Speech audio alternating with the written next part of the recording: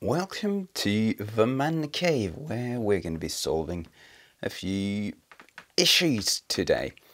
So this is obviously my bedroom, and I've got two TVs in here. The small one there on the wall for entertaining myself as I fall to sleep, and in the other end of the room we have the big Pioneer Kuro for proper movie watching as well, so a big stereo sitting on the world's ugliest shelf.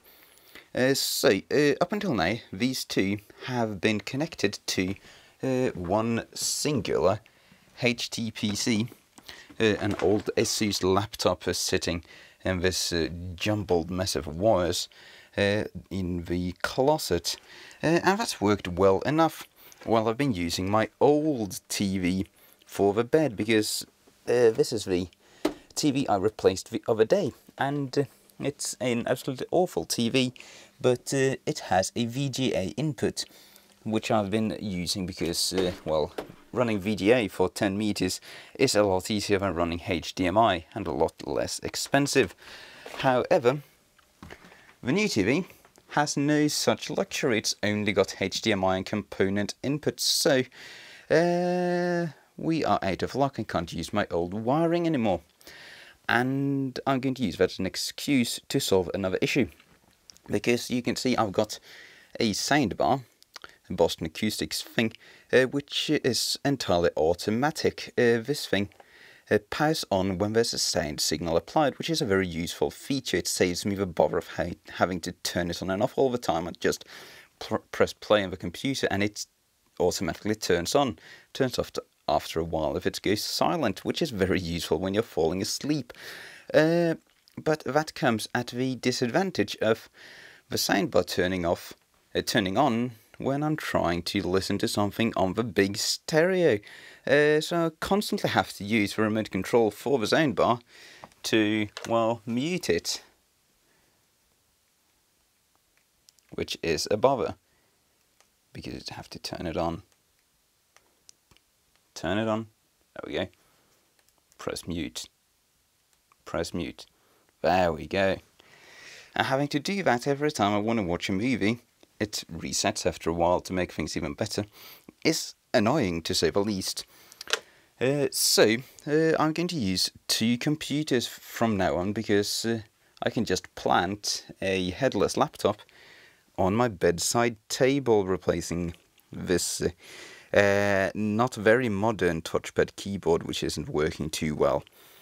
So that's what we're going to do. I'm currently cloning a disk for the PC, and we're going to get going. I'm hoping to be able to just clone the disk I've had in my HTPC thus far, and basically make two identical Windows installations for the PCs, just in order to have all my media player settings and so forth set up correctly, because I'm lazy and I can't be bothered to redo everything. And I'm also going to bring the soundbar downstairs and replace the front panel in it, because if we try and use the front panel, these are touch buttons, they do nothing, they just randomly broke one day, which isn't a big deal normally, but you need to use the front panel in order to program IR codes into this. And I really would like to be able to use a remote that's slightly better than this piece of garbage, which shipped with a soundbar, because this pad by one CR2032, it's not very powerful. So changing the volume, doing all kinds of things like that is a big bother, and it eats batteries. So, with no further ado, let's get the discs cloned and pull some wiring. We're going to have to get rid of the old VGA cord, and I'm going to have to redo my audio. This is obviously superfluous by now. I'm never going to run VGA for this again. It's not... this is such a long cord that you do get a lot of distortion at 1080p anyway. It's just a big jumbled mess. I'd rather run HDMI and buy a proper cord in the future if I ever want to pull a wire into the closet again. and we're going to have to take this down, and we're also going to have to replace our analog audio wire, since this one's obviously running into the HTPC room and I want to have one running to the bedside table. So there's a fair amount of poking around to do in order to get this running. Let's go. Alright, down to the workshop, we're waiting for the discs to clone, and I've got the soundbar down here with me. So this here should be a working front panel board for one of these. I pulled it at one which had an exploded power amplifier, and these are just kind of glued onto the front panel like so from the inside. So we're gonna have to take this apart and hope that there's some kind of adhesive left on that there in order to stick it down, and hopefully we're going to have a working front panel after that. I remember making an effort to diagnose this, and I think I just figured out that the front panel, like a little IC, was not working on it. I don't remember the particulars, but nevertheless, I recall making a diagnosis for replacement board should work, so let's just do that and see what happens. Alright, and we're in. That was a major bother to open up, because I have upgraded this device in some ways by just adding a bunch of really goopy tar-like stuff to kill resonance in the case. So this hardly sounds like plastic anymore, but that had gotten caught around the edge, so it was basically glued together. But lots of brute force later, and we are in. And we can clearly see that I have repaired this front panel board before. I'm not sure what I did. I think this one had an issue where it would randomly press buttons regardless of whether or not there was actual input. And by just adding this shielding and doing that jumper, I got it to work. But yeah, it's obviously fucked itself over again, so let's just try and replace this, see if we can get this thing running. But hang on, perhaps we don't even need to do that, because I just ripped the control connector out, and look at that. It seems my goop has backfired, because that is a bunch of stuff on the connector. There seem to be little gold spots, so it might not have broken contact, but surely we should start by just cleaning this up to see if that'll fix it. I had not anticipated this black goop to run out like this. I didn't install it on this board at all. It's just been running down the sides of the unit and splashed over. Huh. You live and you learn. Alright, I think we're starting to get somewhere. I've been using petrol to clean up the connector and the cable, and it seems to be doing pretty well for itself. I started just using petrol and a Q-tip and scrubbing on this, and then alcohol to clean off the oily remains, and it seemed to do a decent job. And for the connector on the board, I first basically just flooded it with petrol, and then I used isopropyl alcohol to clean up the rest. To get all the oily black goop out of it, I just basically wicked it up with a Q-tip. Just rubbing a Q-tip on top of that, and it worked very well. I used some light scrubbing with a knife as well. But I think this ought to be decently clean now, and if this front panel board actually works, I think it should do so when we plug this back in. Alright, let's turn on our power, and it should be powered on. Let's see if we've got a living front panel, or if we're going to have to... Hey, look at that. Power on. Are you going to work? Seems to be responding on some of the keys, but not all of them. The input one certainly doesn't seem to be very much alive. Yeah, they all seem to work, save for input. Huh. We have power, volume up, volume down, input is dead, and green, yellow, whatever that is. So we get everything except input. Perhaps this thing always did that. I think that might be the case actually.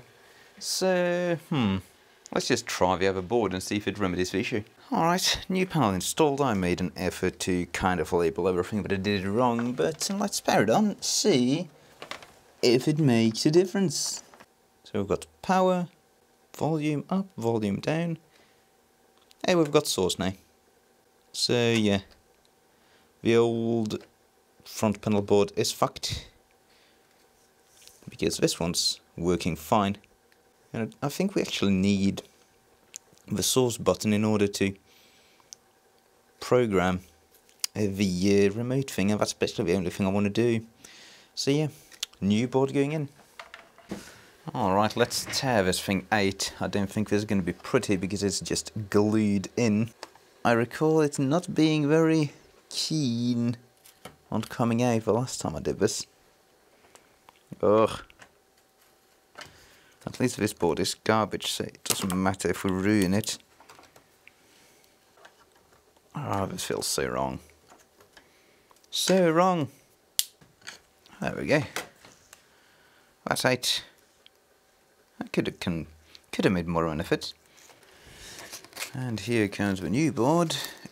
Ugh, okay, this one seems to be making more of an effort. Oh god, yeah. I don't think we're going to be reusing the proper mounting tape for this. Nope. Alright, and there we go. I've just applied some carpeting tape on top of the old stuff, and I think this ought to stick in rather well now. Thankfully we do have these alignment holes, making it not entirely impossible to actually align this. And some TVs you actually don't even have any kind of alignment for this. They just use some jig in the factory, making it basically impossible to replace one of these touch panels accurately. That's not too bad. I don't think that's going to be going anywhere, because it's making an effort even going in there. Yep, that's stuck in there good. Sweet. All that's left to do is mount the IO receiver over there, and we're done. Alright, here comes the moment of truth. And it's saying something. Do we have power? We've got power. Volume up, volume down. Input. Mute and orange button. Sweet. That's working like new. Excellent. And there we have it. All back together again. Working as new. So I guess the lesson to be learned here is if you're going to install really goopy, horrible car soundproofing stuff into your electronics, you are wise not to allow it to get into flat flex connectors.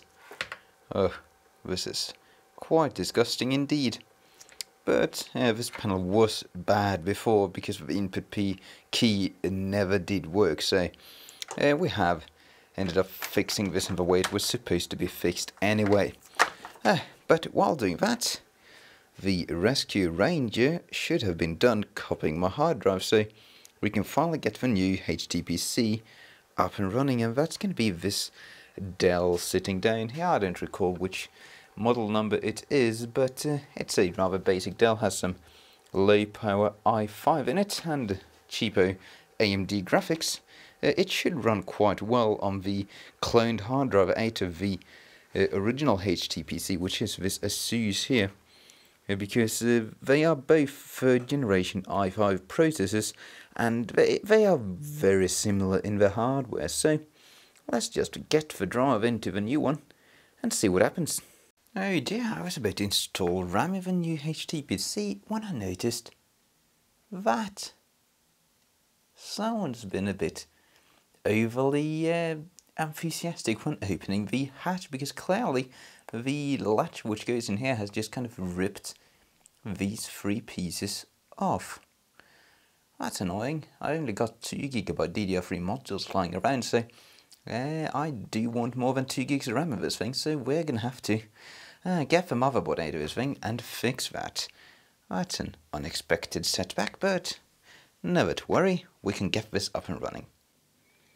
And that endeavour failed spectacularly, and there's one of the pins out of a RAM socket. So it's powered on now doing a mem test because I had to dig through my stash of trashy laptops and I found this lovely liquid damaged Lenovo ThinkPad. Really ugly for this thing. But I did find a 4GB stick of RAM in it, so we can get 4GB in this thing without using 2 sticks, and 4GB really is enough for a machine that's basically just going to do pure video playback. So I'm going to let it run the mem test. Hopefully it's not going to fail. I am a bit concerned since there seemed to be a short between a couple of pins on the memory module, so hopefully this is going to be fine, and we can finally move on. What if Jessica spent a bunch of time trying to solder that slot back together, but managed to get nowhere. But such is life, we move on. Today has turned into tomorrow and everything's gone entirely wrong because, as you can see, the TV's come off of the wall. And the reason for that is I tried using this laptop by the bedside overnight, and it bothers the hell out of me because this thing has a fan which turns on randomly during the night after I'm done with it, and it's loud enough to semi-wake me up over and over again, so it's entirely impossible to have it there. And to top everything off, the HDMI driver on this machine does not at all get along with my 5-meter HDMI cord, so we're going to have to apply a different tactic to this.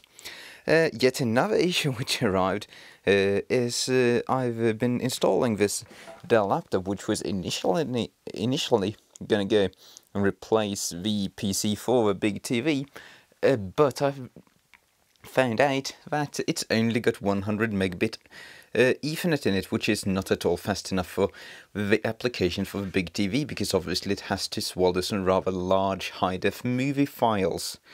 So the solution for this is lying right here.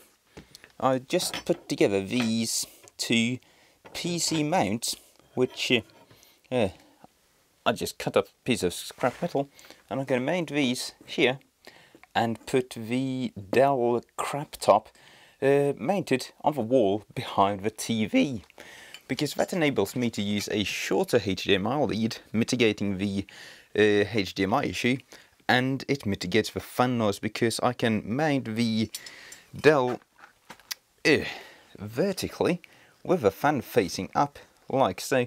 It has a heat pipe which actually works in the vertical orientation, and I've removed the CD drive. So this thing is hopefully going to get rather good cooling by just sitting around doing nothing.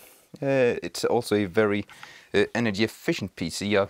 It's got some low voltage i5 in it, so it just draws a few watts sitting around. So I'm positive that's going to be a decent solution now. I still need to use some kind of other input device for it than the actual laptop, which is a bit of a shame. But it's a superior solution. The Dell actually has Bluetooth, so I could use a Bluetooth keyboard if I wanted to. But for the time being, I'm going to apply a long USB lead and my weird Apple touchpad keyboard, which works well enough. At least it's mechanical. There we have the very beautiful mount, but it's going to be obscured, so it doesn't matter. It's just attached with 2 screws there on either part, so I'll just give it a quick test. This should just slide in place. Ah, perfect. That is not a bad solution at all. Excellent. The TV is going to obscure the entire thing. So now I just got to wire it up, get the TV back on there, and we'll be good to go. I do need to get some more power up here though, because the laptop's going to need a power supply, and this one for the TV, well, it's just one outlet, and it's on a switch because I always break the power to my things when I don't use it. So I'm going to have to figure that out. Ugh, annoying, but I should have some spare power outlets. Shouldn't be a big deal at all. Alright, and there we are, pretty much completely wired up as usual. We're not going for any beauty awards, but perhaps some for style. So most of the wiring is done. I have moved everything away from the window there, making it to run into the corner, since we're no longer depending on going in that direction to get to the HTPC. There's no issue. Bringing the wires down in the corner, which is going to be a lot less visible. Although I'm not going for beauty awards there either. So what we have got going on, aside from a microphone running out of battery, is the power supply for the soundbar here, just hanging by its wires. I've got a 3 outlet splitter, the RF switch for the TV, the laptop power supply kind of hanging in behind there, and everything wired up. This is the HDMI going to the TV, which will need to be replaced because it's got a blue LED in it. What more? We've got this audio from someplace here. Audio, there we go. Audio going to a soundbar, and USB for a keyboard and mouse by the bedside. So, what we need to do now is get the soundbar and TV back up there, and I think everything's going to be rather well obscured. We might see a little bit of that stuff up there at worst, but it's not going to be a big deal. Alright, and there we have everything mounted. However, there are some issues which need to be addressed, because while this setup actually does work, I just turned the PC off, and that's an issue because the power button is inside the lid. So you need to take the PC out every time you turn it off. You can wake it up from the USB keyboard, but if you have a power failure or something, the battery is screwed in it, you have to monger it out of there, which is rather annoying, so we need to fix that. Also, the wireless connectivity of this device does not seem to be the best, because it's having issues connecting to your wireless AP that is sitting pretty much in that corner on the other side of a very thin wall. So I need to figure out a way to add a better antenna or two to this device. Beyond that though, it does work quite well. The PC becomes quite perfectly hidden behind the TV. We have this USB lead which is visible. It's difficult to get around because this is the only USB 2 port on the machine, and I think you can't wake it from the USB 3 ports on the other side, so you make do. But really, it could have turned out a lot worse. I don't mind this at all, just need to fix the connectivity issues. Oh yes, and I have learned a lesson, and that is that it is a very bad idea to migrate from an SSD Windows installation to a mechanical drive. I've just straight off copied over the files from an SSD to an ancient mechanical drive and the Dell back there, and it is so slow that the PC is practically unusable. It'll take minutes for a right-click menu to appear, which is not fine for an i5 based PC. So I think I am going to sacrifice my MacBook down here, because this is a 2006 MacBook which, as you might be able to tell, has been replaced by a more modern HP tablet PC. This has a decent 120 gig SSD in it, which is not seeing a lot of use anymore. So, rest in peace MacBook, your days have been numbered. You have served me faithfully for many a year. Alright, we are getting somewhere. So, initially I wanted to de-lid this thing since I had to redo the Wi-Fi antennas anyway, but that proved to be impossible because it would not boot without the monitor connected. It would just beep at you and turn off. So that was out of the question, but then I figured, why not put the power switch on the outside so that I can at least turn it on without having to rip the whole thing out? And well, that proved to be a bit of an issue because it will not allow you to use the power button when the lid is closed. If it thinks the lid is closed, then it will not react to the power button at all. However, that proved to be a rather easily solved issue in itself, because the lid sensor is actually on the power button PCB. So by taking the power button module out, it is removed from the little magnet which is in the hinge there, and the PC would always think the lid is open and the power button would work, which is excellent, except that means the backlight is also always on and it thinks this monitor is visible and usable. And of course, it's not going to ever be, we can't even open the lid because the power button's there. So I have constructed this. This is a lid open switch, and it is a magnetic strip out of the fridge, which is sitting on top of the magnet sensor. So when the lid is closed, which is it by now, is just springing down, the power button will not work. Pressing that does nothing. However, if we spring the lid open switch, press the button, it turns on. And since it now thinks the lid is closed, we are getting picture on our monitor. So, this is turning out pretty well, better than I dared expect. I would have preferred having to just had this entirely de-lidded, but as far as solutions go, this certainly could be a lot worse. I, of course, have also improved the Wi-Fi antennas, and I have sacrificed the battery in favour of that. So if we flip this up, I'm ruining everything. We've got a couple of Wi-Fi antennas I ripped out of an old wireless router.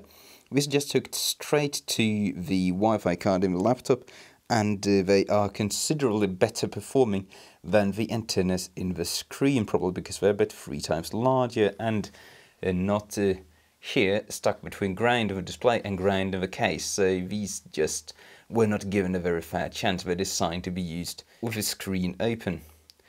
And of course, we've got an SSD installed there, out of the old Mac, and it's a bit of an pointlessly high-end SSD, but it's what I've got lying around, a Crucial M500, 120 gigabytes. So, I think we're now ready to put the lid back on this and give it another go. I think this might be the final install, because I am positive this is gonna work great.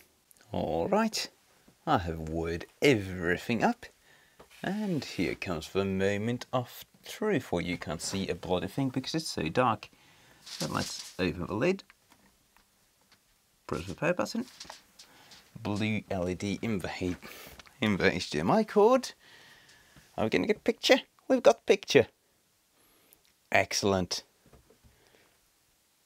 And this thing is quiet without the mechanical hard drive.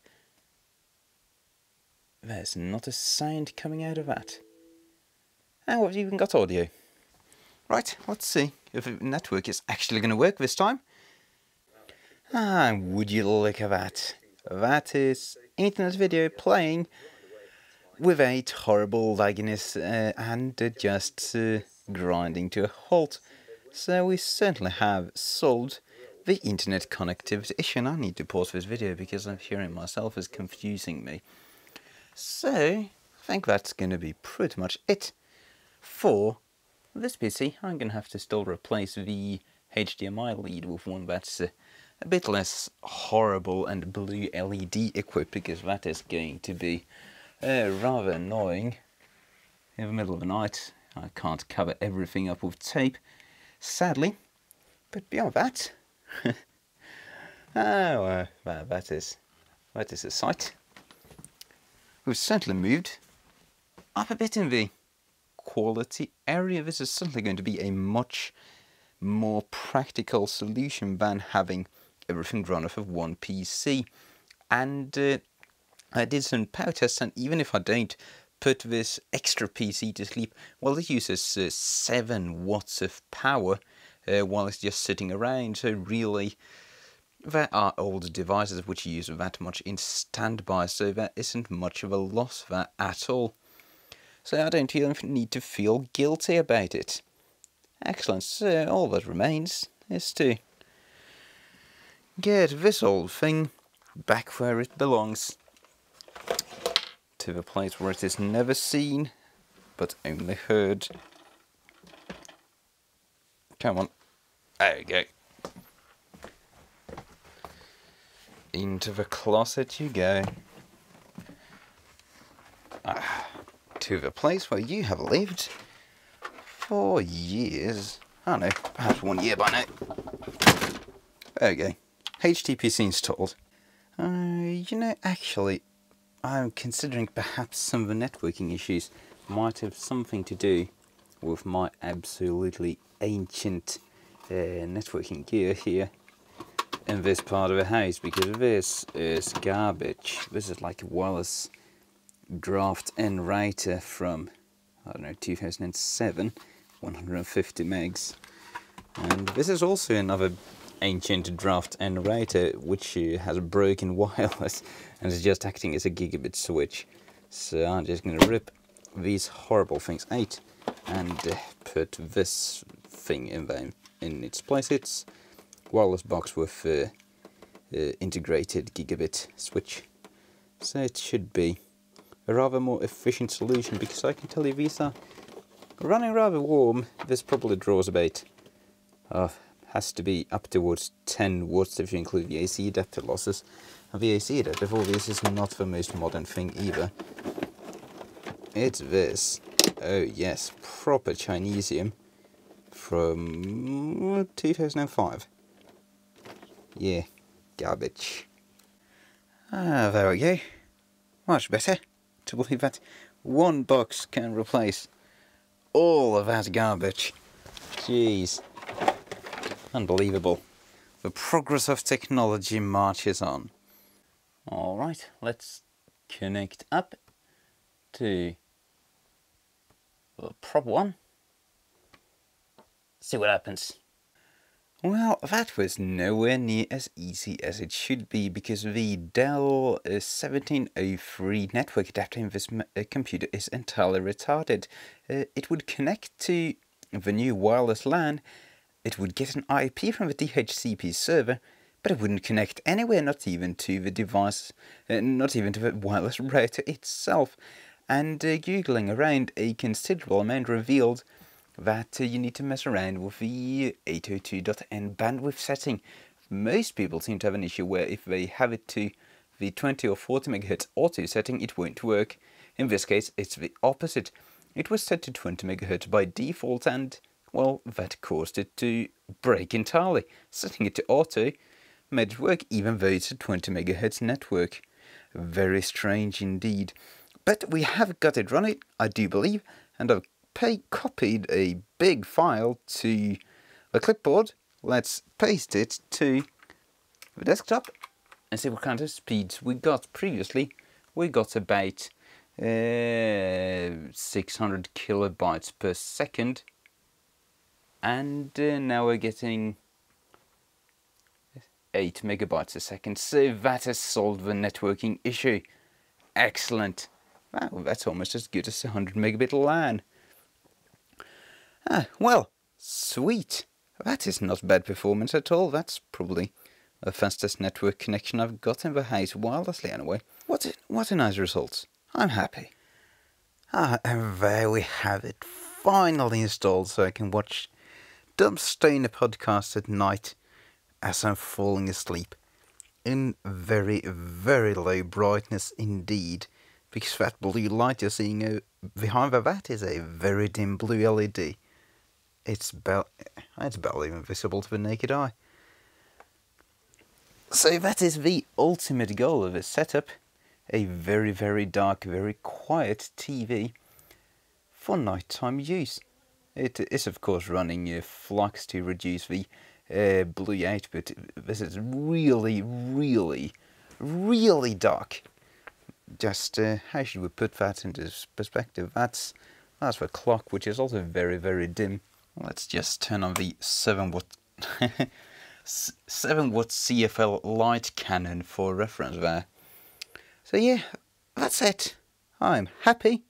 I hope you found this somewhat enlightening, even though we are not living up to my fancy new production standards in the slightest. So, thank you for watching. Cheerio.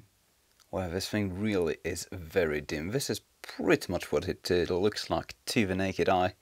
You can just barely make out the image with my settings. Everything's cranked way down.